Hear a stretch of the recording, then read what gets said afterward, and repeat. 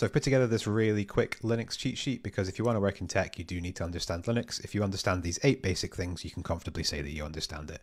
So there's navigation, so learning to move around the OS quickly to find where you need to be. There is file management, so learn how to view and modify files and modify their permissions.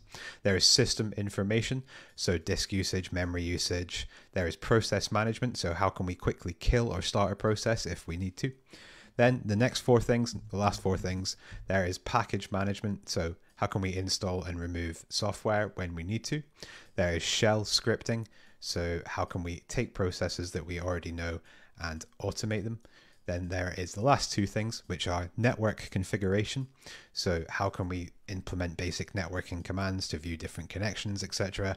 And then last of all, and probably one of the most important ones, there is logs. How can we quickly view and filter logs for troubleshooting? If you can master these 8 things, pretty sure at that point you can say you're good at Linux.